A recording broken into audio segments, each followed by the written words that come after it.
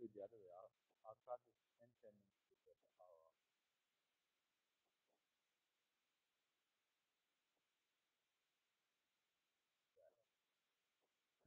No.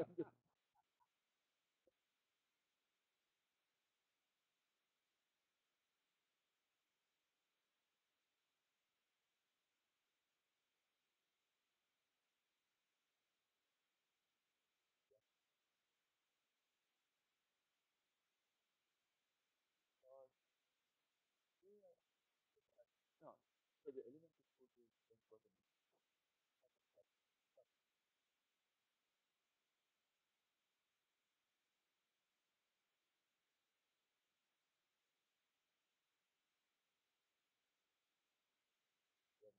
That's how this network works. It's anything.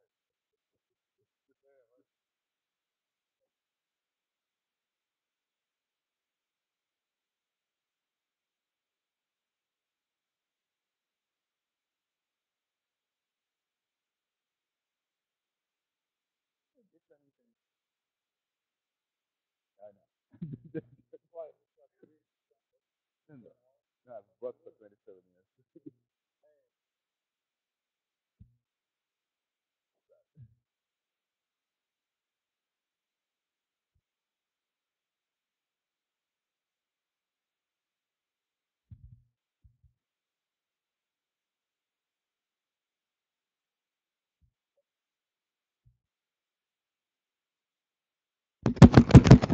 Okay, welcome to everybody. Thank you for coming.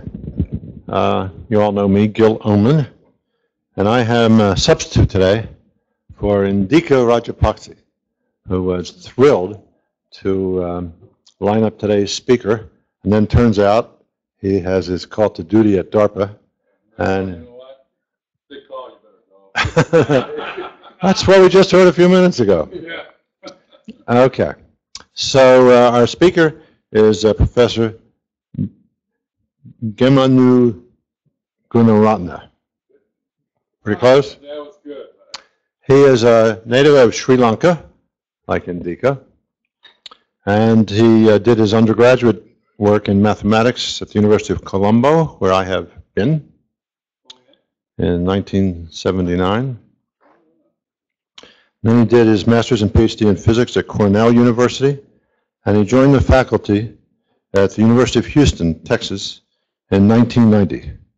And he has been there with many other activities 27 years. He's now the last 4 or 5 years the chairman of the physics department. He works on nonlinear dynamics, crucial feature in physics. He works on control of networks. And this is of special interest for us today since it's the topic.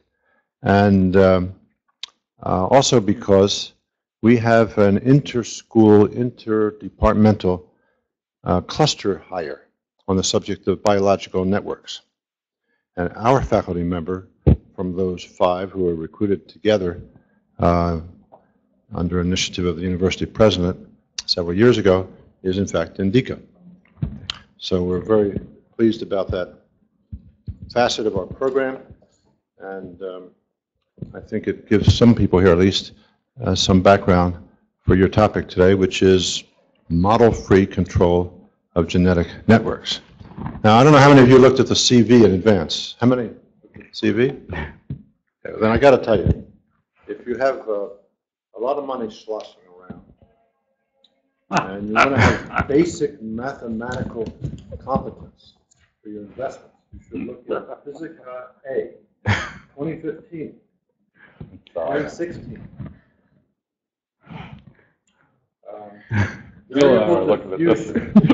Stock market, variable diffusion and stock market fluctuations. And if that's not sufficient, there's more recent guidance in the form of using dynamic mode decomposition to extract cyclic behavior in the stock market. This man of all seasons, thank you so much for coming. Looking forward to your talk. Thank you.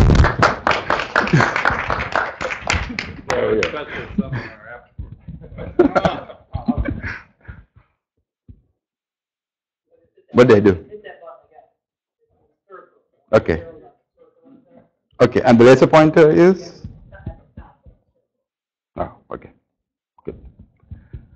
Thank you very much for the invitation and for the introduction. I'll motivate the problem I'm doing first and then talk about it. So it's an ambitious motivation. I'm not going to actually solve the problem that I'm going to introduce here. Okay, if you think about genetic diseases, I'm not talking about Mendelian diseases which are controlled by the mutation of a single gene, but rather diseases which have some genetic basis, like cancer or diabetes or like a disease like that, where what happens is that the level of genes that are expressed in a cell changes from the normal behavior. And I'm trying to ask myself, so here, for example, is data from a class of brain cancer called glioblastoma. Yeah, and what I have here is two groups of patients, gene expression levels from two groups of patients with different subtypes of the cancer. And as you can see, there are, I think I've shown 30 genes here. How they are expressed are, some of them are overexpressed and others are underexpressed. Over and under meaning relative to the other group. So there are, 30, actually more than 30 genes. I haven't shown everything. Okay, that are differentially expressed in these problems. Now, if you think about it, it's very unlikely that you'll have 30 mutations. Like this probably happens because there are 2 or maybe 3 mutations, and the rest are differentially expressed because of couplings between these genes. Okay, so the question then is it possible to change like a few genes to get back to like a target state, which is a disease-free state? Okay, another problem would be, so okay, here is a schematic of our genome looks. Like it's folded into the chromosomes and so on. In this problem, these authors looked at what happens to Drosophila, the head of the brain cells in Drosophila, if they have been introduced to alcohol.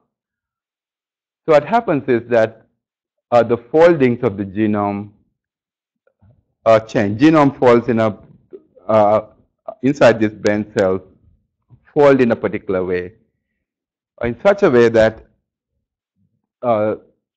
some of the genes cannot be read anymore. And so the expression profile outside the nucleus in the cytoplasm would be different. And what that does is allow the animal to tolerate alcohol better. What that also means is that if they're allowed to take alcohol in, they'll take more of it. Okay, so that's the model of addiction. Yeah, so here what happens is something outside of these epigenetics. The genome hasn't changed, but because of the folding, the levels of genes that are outside will have changed. Okay, so once again, the question is, okay, can you then design a therapy or like a treatment to prevent the action that is caused by this misfolding, if you will, so a reorganization. Okay, like the problem here is that these genes are typically connected in some very complicated network. We don't know what all the associated genes are. Okay, so this is associated with the biological process, maybe the cancer or addiction. And then we certainly don't know like the precise nature of the interaction. Okay, so we don't know, we cannot write down a very accurate model of the underlying, network underlying the biological process. Okay, so the problem then is, can you control the complicated network that's unknown, because it should be a model-free control of the network. So that's what the problem is. And I'll explain this a little bit more and then give the, one of the possible solutions. Again, so like if there are mutations in the genome, in the nucleus, this that are called misfoldings, for example, it's very, very difficult to correct them. It's not impossible, but it's very difficult to correct the genome. Now, what happens in the genome is it's being read by machines, and there are genes that are produced which come to the cytoplasm. Okay, and the genes then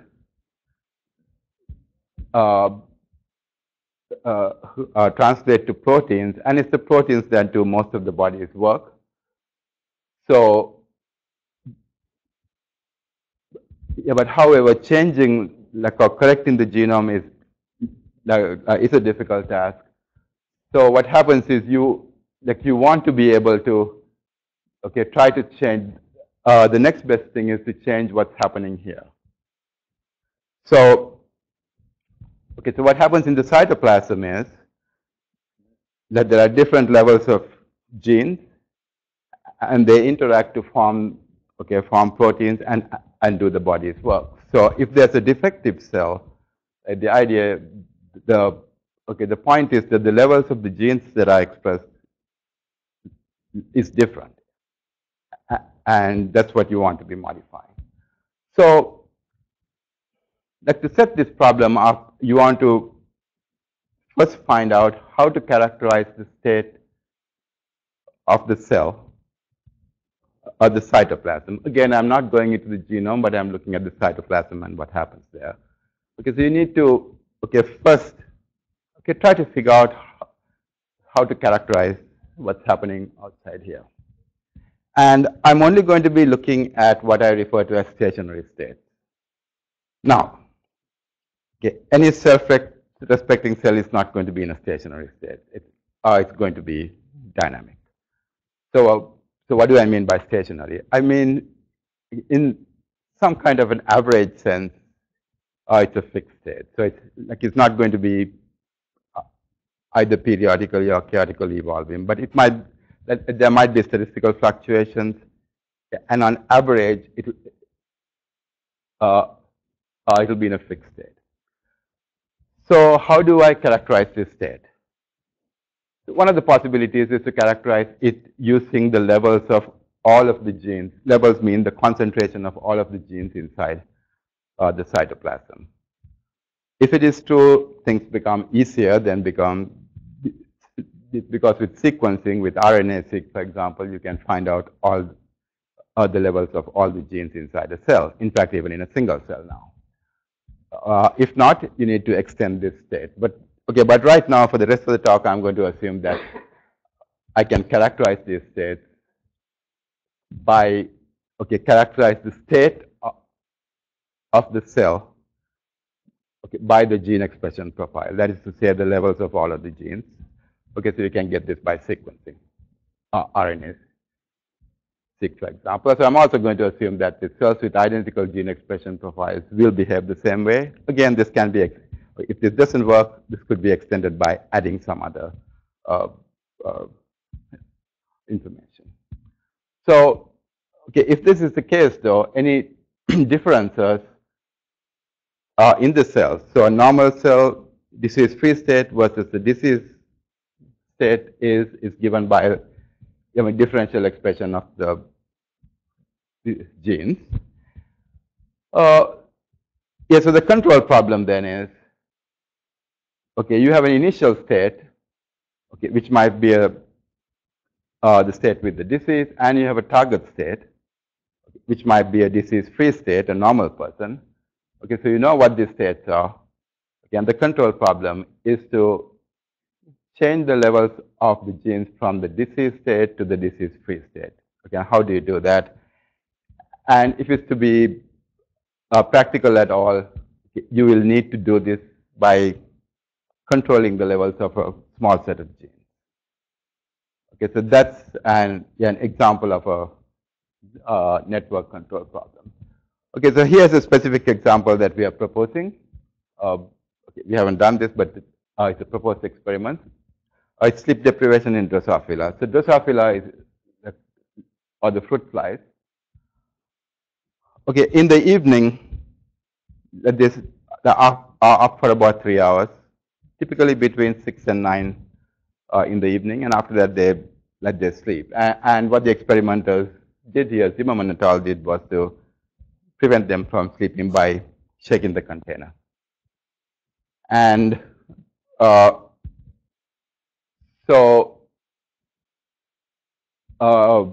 when you sleep deprive the animal, there's a network that's activated, a homeostatic network, which prevents trauma from the from sleep deprivation. And okay, sleep deprivation. So okay, because of this, the action of the homeostatic network leads to behavioral changes. Okay, shorter sleep latency. That is to say, when you allow them to sleep, they sleep faster, and they sleep longer after sleep deprivation. There's an increased arousal threshold that to wake them is difficult, and then they have lower associative learning. It's actually an interesting experiment here. I mean, what they do is to give them 2 smells, and after 1 smell, they shock them. After you pass, allow them to learn this a few times, they'll learn to avoid the bad smell. But if they're sleep deprived, they cannot do that. So all of these properties are just like us. So, like the genetics, that's what Zimmerman et al. Did, that they found out that in this sleep deprived state, 159 genes are either up or down regulated. This is in the head transcriptome. And probably these are the nodes that belong to the homeostatic network. Okay, but if you go through and look at the literature of Drosophila gene interactions, only about 50 are known to even be interacting within this group. So not all interactions are even known right now. Okay, so the goal would be to genetically modify these genes in the head transcriptome to get to a sleep-deprived-like state. And then if you are successful, okay, we could check if the behavioral changes are seen in these genetically modified animals. Okay, so that is an example of what can be done if you have no about control. Let me just ask you. I'm not stupid. You are, Jerry. I don't know much about how flies sleep. I mean, what's the average? So when they sleep, their posture is known, because that's what they do. And again, also in the test tubes that they sit, there's a laser that goes through there. Okay, so if they move, the laser captures that motion. That's how they identify their sleeping. And again, it's very important that one be able to do this transition using a small number of genes. Otherwise, it's not practical. Okay, so I have talked about the need to study network, and the need to know these interactions. Okay. Yeah, I have assumed that the state can be specified using some node values, gene expression levels, for example, in the genetic network. So how do we get this? And what I'm going to propose next is, rather than knowing the network, you look for the response of the system to certain perturbations. So you'll add or lower the level concentration of genes and ask yourself what happens to the entire network. Okay, and what I'll argue is that with that information, if you pick a particular group of perturbations, you can actually use what I call the response surfaces. Response surfaces are what would happen. So if I have, like if I am changing the levels of two genes externally, I'm controlling maybe that gene and that gene externally. Okay, what would happen to the rest of the system? So in this case, there are 159 nodes, and so this should be a 159 dimensional space. Like you're changing two of them and asking what happens to the rest of them. That's what the response surface would be. And what I will argue is that if you know what these response surfaces are, you can figure out okay, how to move the system to the target state. And okay, the second thing is that these response surfaces are often smooth surfaces.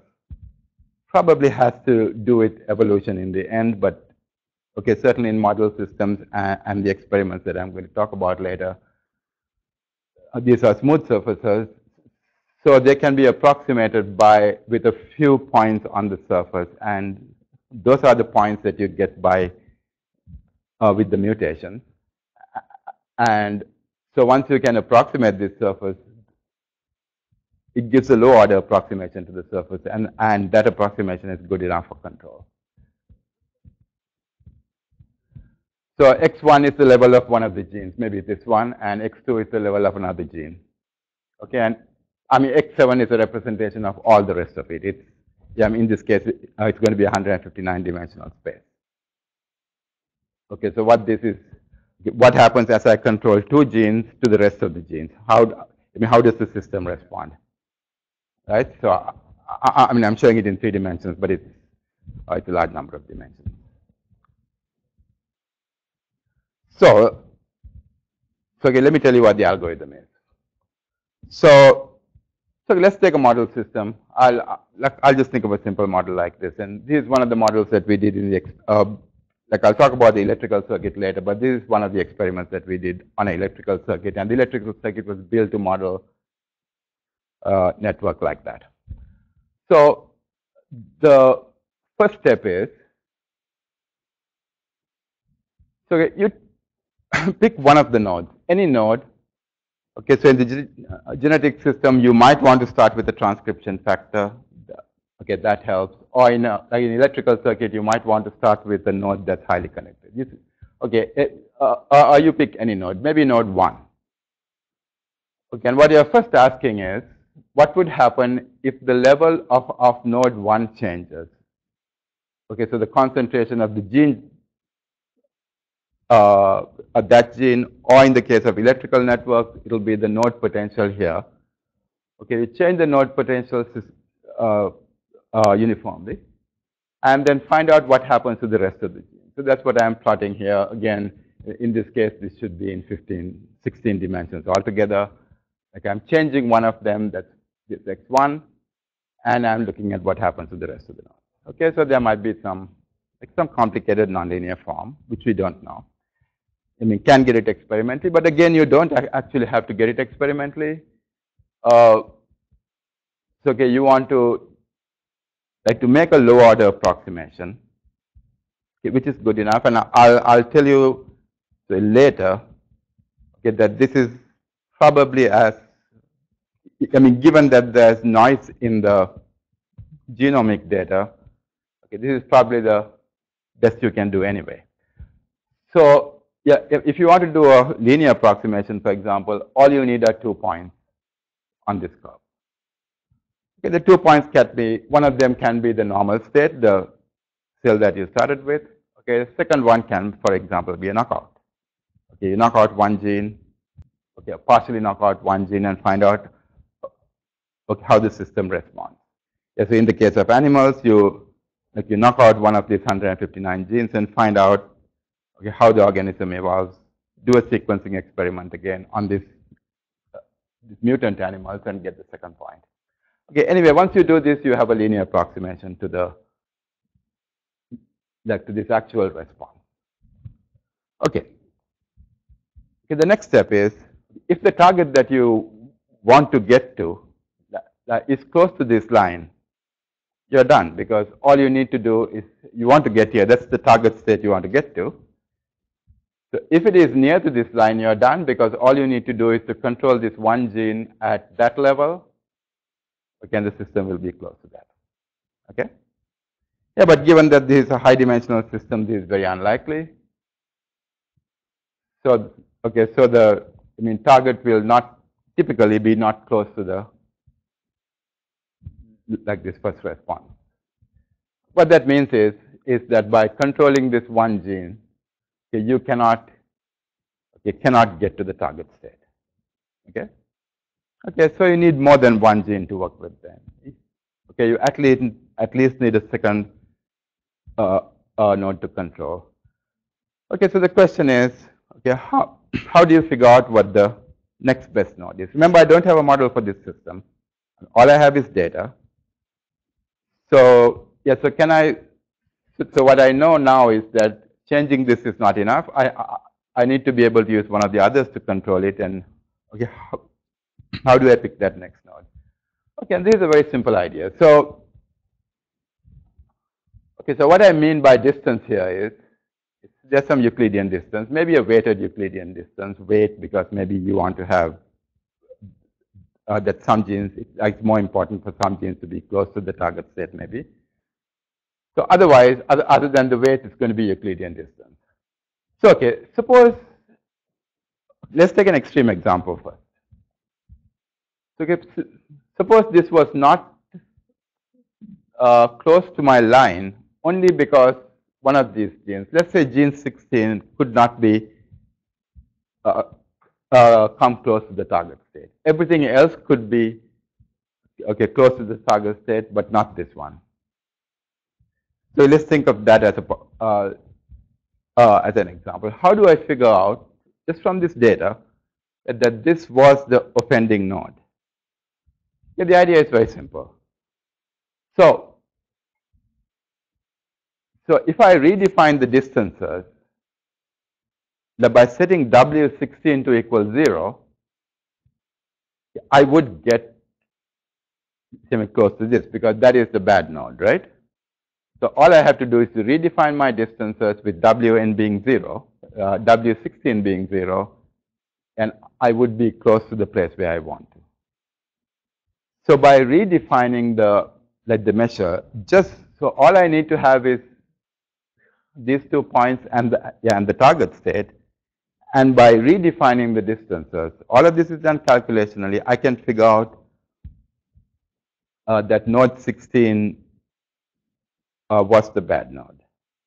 Okay, the node that needed to be corrected in addition to node 1.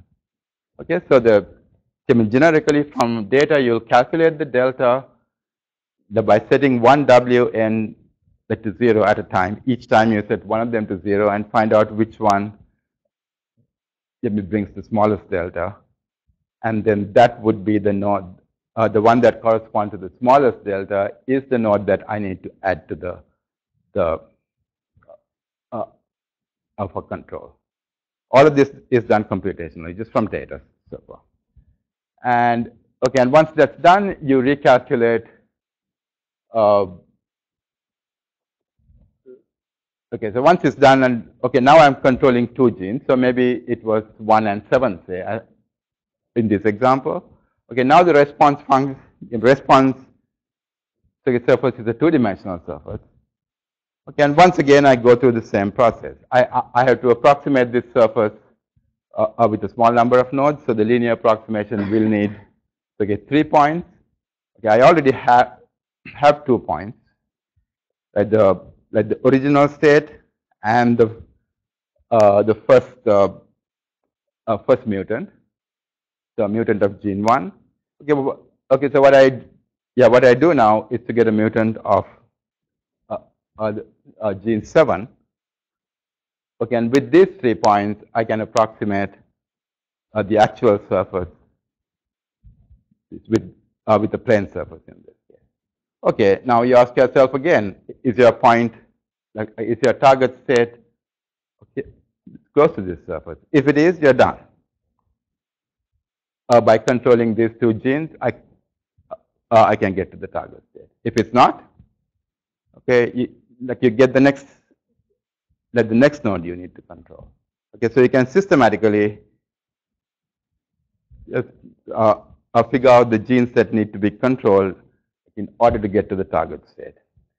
The interesting result is that, okay, if I created the mutant state that by externally modifying, say, 3 genes, I can also get close to the target state with the same number of genes. It doesn't have to be the same genes because this network is connected. If I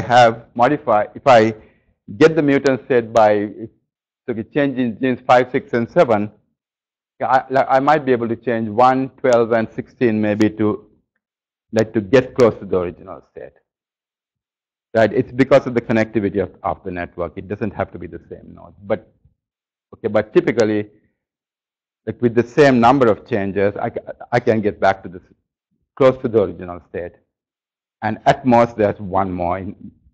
I don't have a proof of this result, but we've done many examples, and in each case, we were able to control that this entire system back to the original, or close to the original state. It's not exact. It comes about 15% distance. Okay, it comes to about 10 to 15% from where I started, but this thing is non-zero only because I'm approximating the curved surface by a linear surface. That's the reason why it's not 0. Okay, if the nonlinearities are small, this becomes much closer. Okay, so it is a upshot of the approximation. Okay, I'll just give a note on epistasis. Epistasis is sometimes considered a measure of nonlinearity. Yeah, so the statement is that if you change one gene and your response is somewhere here, response meaning what the level of the rest of the genes would be, the levels of the genes would be. And if you change a second gene and you get a second response, if you change both of them, you should get the sum of responses. If your system is linear, that's what would happen. So, it's a measure of nonlinearity would be how different is what happens when both are changed. You have to be a little bit careful with this. Okay, so what you're assuming here is that you change one of these one of the genes, and then the level is something, and change the second gene here. Okay, and if you change both of them, where you're going to be is the sum of these vectors. Okay, but the problem is, it's not quite correct. And if you do this with our model systems or with the experimental systems, I'll talk about, this doesn't work. Okay, but the thing is that since these networks are coupled, when you change one gene, the other one changes as well. Okay, so actually, that's not the point you're getting to, but it's this point that you're getting to, because although you controlled only one gene, the network connectivity changed the second gene as well. Same thing happened when the second gene is changed. Okay, and really when you change both genes, what happens is the sum of these two changes, not these two changes, but these two changes. And the sum should be that. And that, okay, both in the model systems and the experiment, this works very well. Again, not exact, so nonlinearity is important, but it's very close.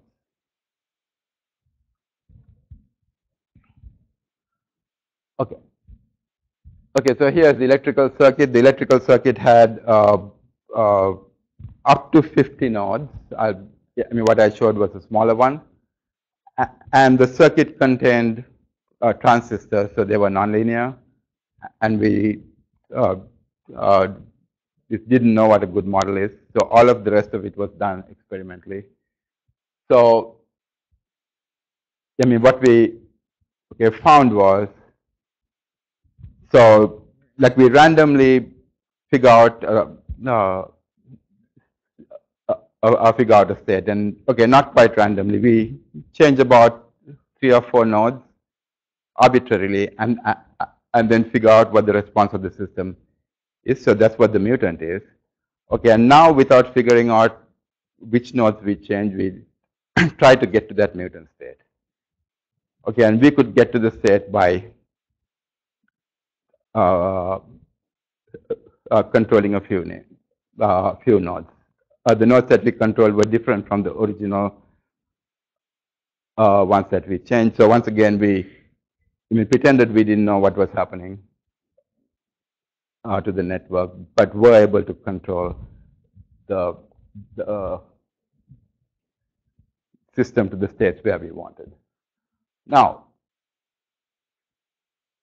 you could do one improvement. For the electrical circuit, we have very good data. There's no noise. And rather than approximating it with a plane, you could do a second order approximation, quadratic approximation. That would be a lot better than here. Okay, so we want to ask ourselves if this is meaningful to do a quadratic approximation. Remember, instead of a line like this, you could take one more point and do a quadratic approximation. That would be, would be much better. The question we asked ourselves was, is this worth doing? So it turns out no. Like in the experiment, if there's no noise at all, okay, the plane the values were roughly about, 5 volts. The node potentials were about 5 volts on average, and the differences between the surface and the plane, it was about 150 millivolts.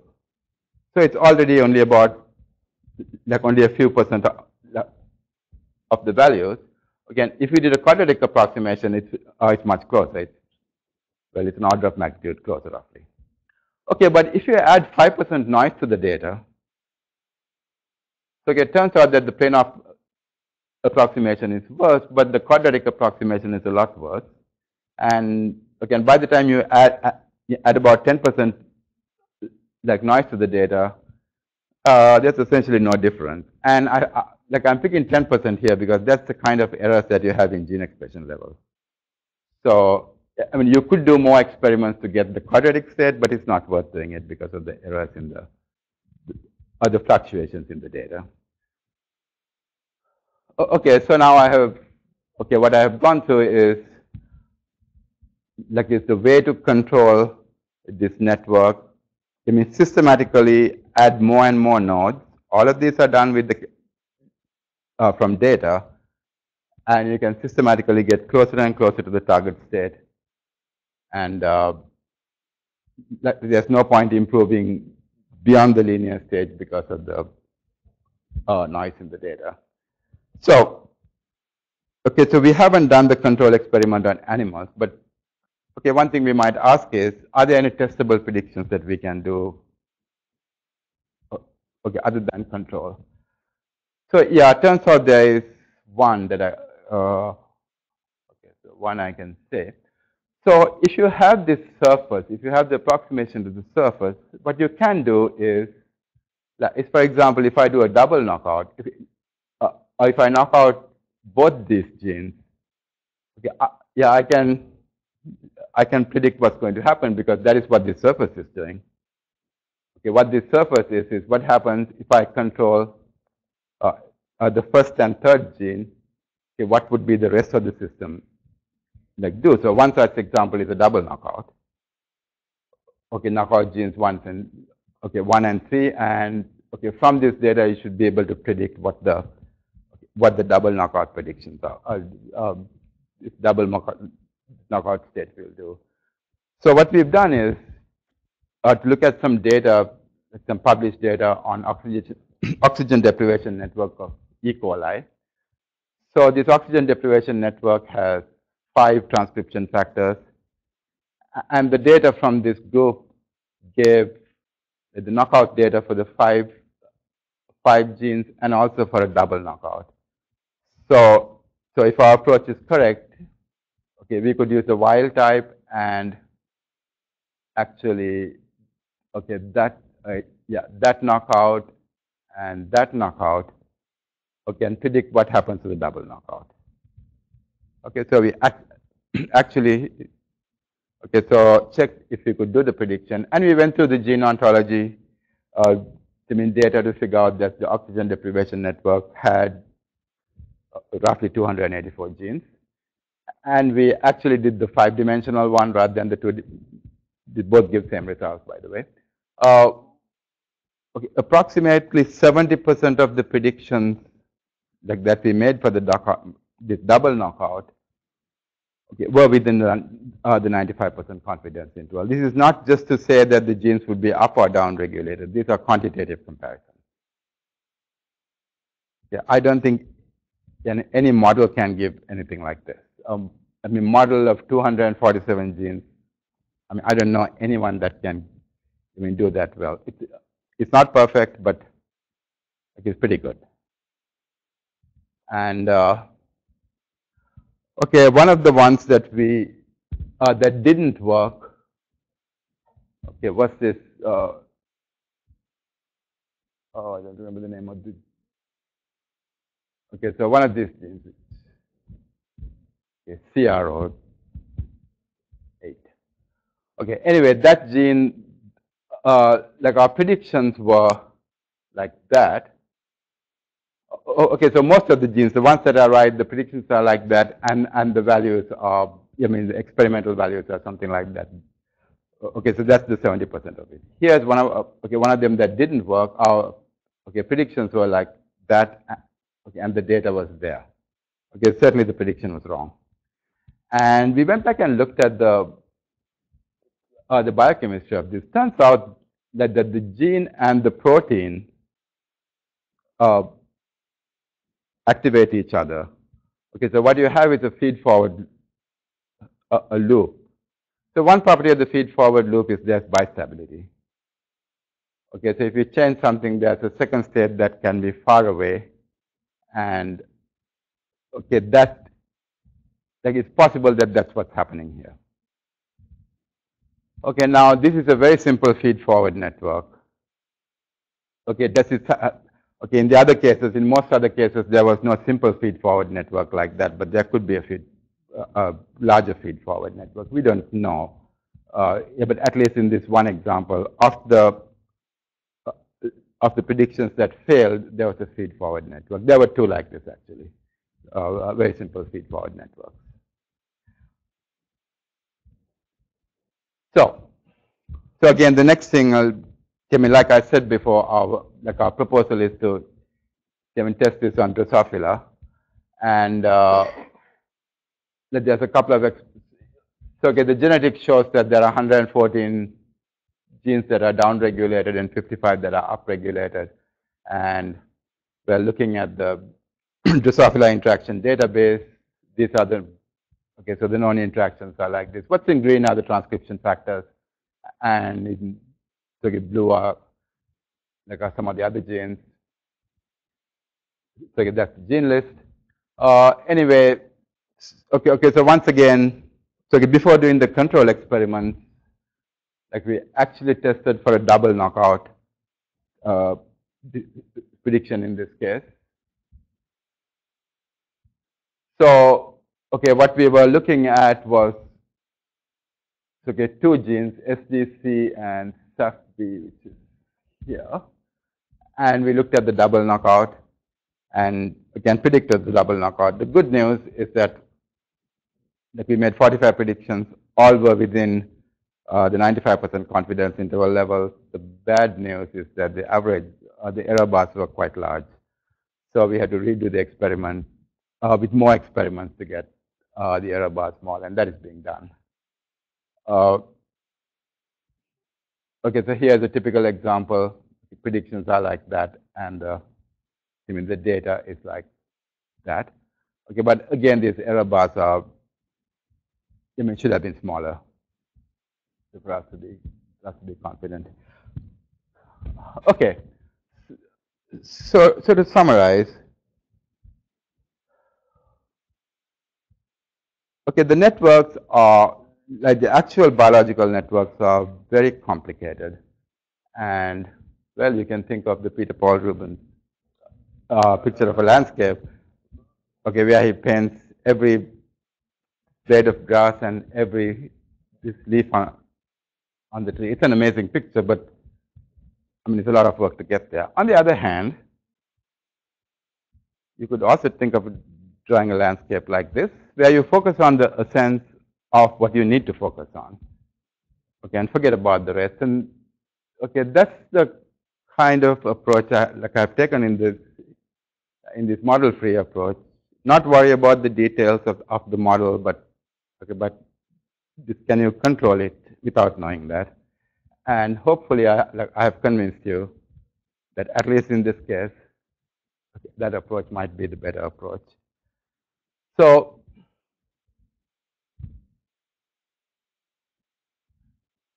okay, so the model-free approach only requires the response surfaces or really low-order approximations of the response surfaces, and that can be got through mutants, assuming that the organism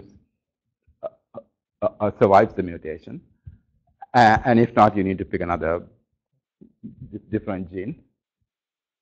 Yeah, so the target state can be systematically approached by adding to the number of control genes.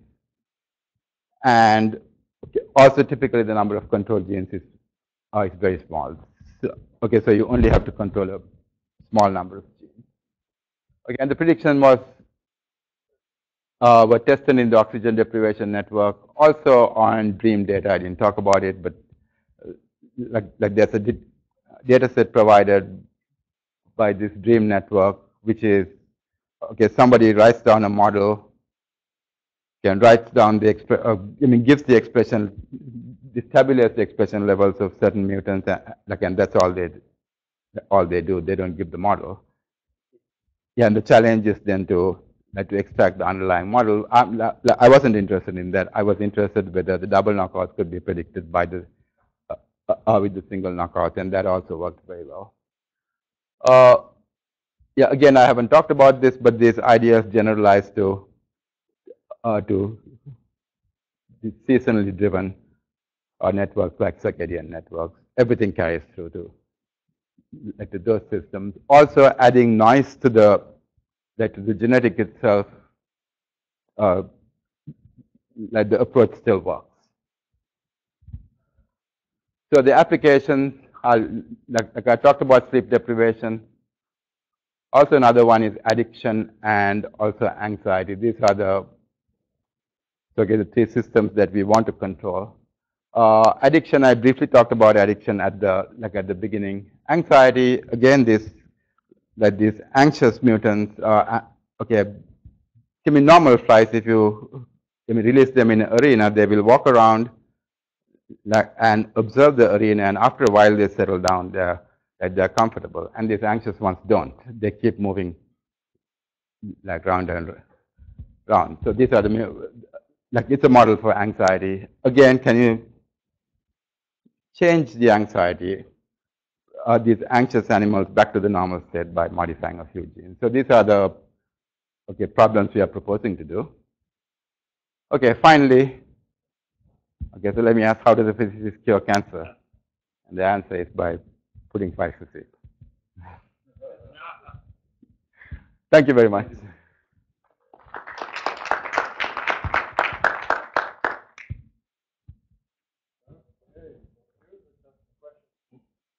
Yeah. Have you looked at how? Oh, sorry. Have you looked at the scaling of your absolute error with the network size? How well does that do? Yeah, the network, or the complexity, the connectivity, for example. The error does not change. Error depends only on the nonlinearity of the system. So if the network is very nonlinear, the errors are about, what I showed, 10 to 15%. Yeah, if the nonlinearity is smaller, which I can do in the model system, I find that I can get very close. If it's a linear system, you can exactly get there. Right, but if you keep the same level of nonlinearity, for example, you go from a 15 to a 30 node system, but you use only the same number of node removals to parameterize your response surface, the error stays the same? More or less the same, maybe increased by a few percent. Yeah, but it doesn't scale with the number, for example. So, yeah, so this 15% rate that I quoted, we went up to 40 nodes or 44 nodes, and it didn't increase very much. Okay, but in the synthetic models, we have reduced the nonlinearity. Okay, and then it can be closer. So that there it scales with with the nonlinearity in some complex way.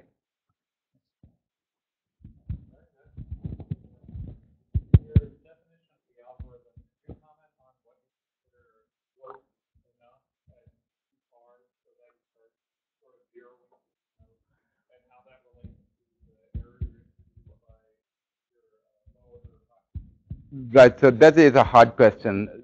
So if you look at, let's say, a diabetic. I mean, people who are non-diabetic are in a large range. I mean, large range in genomic space, right? Yeah. So the diabetics might be way out there. So all you need to do is to get somewhere close to there, and what that is has to come from data.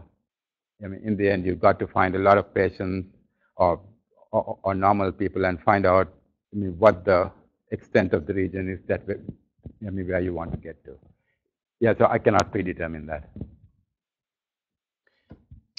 Kind of have two questions. One is, in the network, if the input data represent a novel challenge to the system, would you uncover additional nodes that are important? Yeah. So, I mean, I was talking with earlier today, and yeah, so there might be small molecules that might be also important to define the state of the system. I mean, in the end, the cell itself, it's not only the genes, but proteins and other molecules are also important, right? I have assumed that the gene expression levels is enough to characterize the state. And so I mean, one thing I'm thinking about is stationary states. Yeah, because if it's dynamical, certainly it won't be because there are time delays in the protein production. But yeah, are genes enough there? If not, you need to add those things into the. Okay. So the topology of the network will depend on new data that people collect. Absolutely, yes. Yeah. Yeah, and I haven't used that for the control though. Like I'm assuming that all of these are connected somehow, and the algorithm depends only on the node values, not on the actual network. My second question is, sometimes there are multiple levels of hierarchy. That is, that is you have, say, in a circadian rhythm, you have a cyclic pattern intracellularly, and then they form a local oscillator. But then you have multi-region slave master network of networks that you have to, I guess, build which oscillator matters in that ensembles of such oscillators.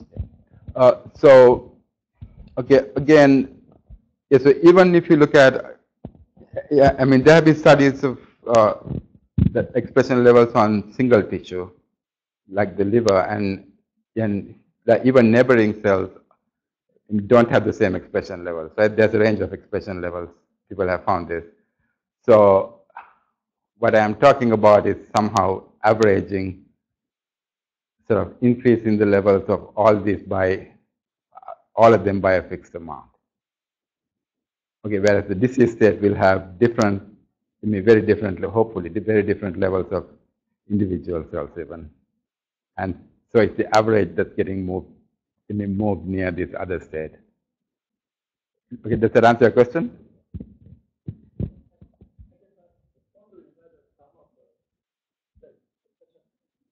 Yeah. It's actually not because the network is disturbed for each individual unit, but it's on a different level. It is the. It's probably the underlying reason is probably a different level. Maybe some microRNAs or something else will affect all these levels, right? So, I mean, I don't care about the origin of, I mean, I'm not looking for the origin of the changes, but I'm trying to change it back to where it was by some other means. Okay, thank you. Sure. Yeah, so I have a quick question.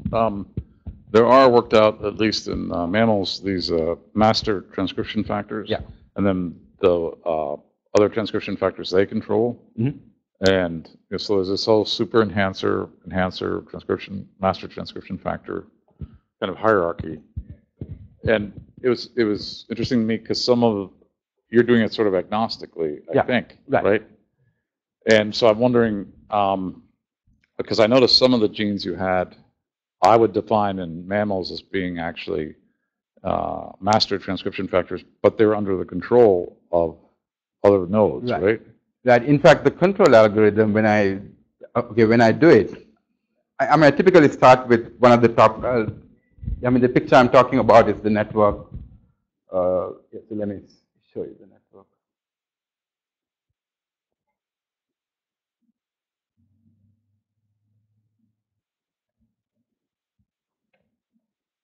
Yeah, Right. like I'm talking about this network. Okay, so typically in controlling, I start with one of the top nodes. So these are what I would call the microRNA, say.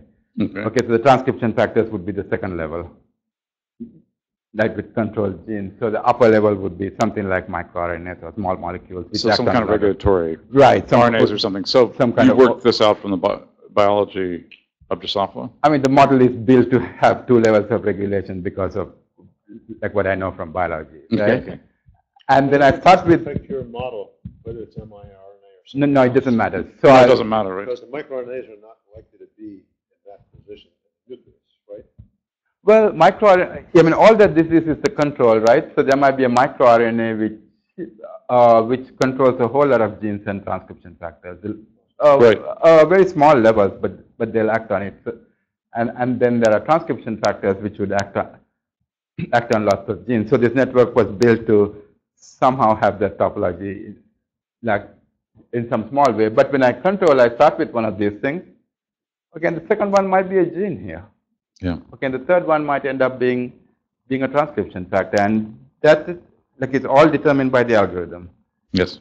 And it's a surprising thing that you can control the network to the place where you want to by controlling that, and that maybe.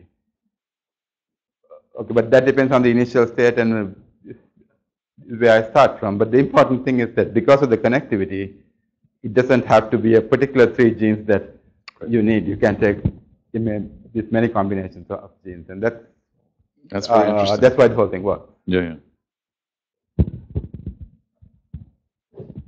Tiago? Brian? Jerry and I were looking at this because we thought that, my interest is in these kinds of things is when you can have a model that is informed by the biology and then plug some features in that, you can nail down with the experiments and then try to read out other features that would be connected or could help refine the regulatory circuit or what you're trying to understand the relationship between the control, especially with these hierarchical elements. We are interested in, we might have a gene variant, we might have that related to the enhancer or promoter or even in an intron.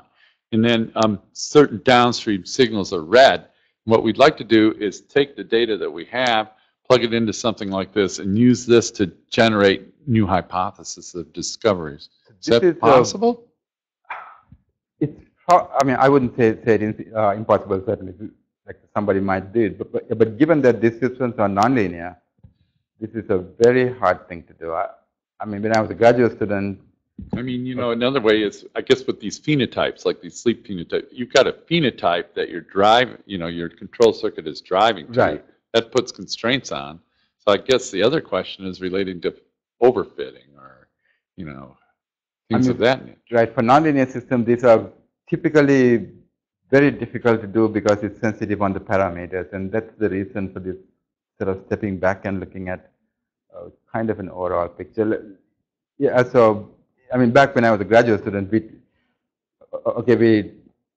challenges each other with data, and one of the challenges we gave some of the other students was, if you take a simple nonlinear system, it was 3 differential equations.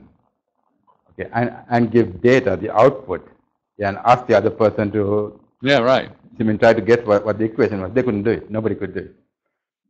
And then one of my colleagues put this challenge in the Los Alamos database and challenged anybody to do it. Couldn't do it. All he asked was, given this data, so predict the next so many seconds of data. Nobody could do it. So So these systems are much more complicated. There's many more nodes, and the nonlinearities are not even simple. These are sigmoidal nonlinearities, sometimes very sharp. And so, I mean, I think it will be very difficult to do that from data. I mean, if you can look at individual interactions and get one interaction at a time, maybe you can build it that way. I mean, right now we are very far from doing that. Like I was even talking about the sleep deprivation network in Drosophila. I mean, there are 159 genes that are changing, but if you look at the interaction database, there's only 50 of those that are connected to, 48 of them that are known to be connected to each other. Yeah, even in Drosophila, and this is the one that has been studied for 35 years now. And even that's so incomplete. So that's just the interactions. And but the form of the interactions, these are complex biochemical equations, not single equations. There are multiple equations. So the form that you have is, how to even get that, we don't know. Mm-hmm. Thank you. Any last question? Let me thank you on behalf of the whole group. Very thought-provoking. Very good.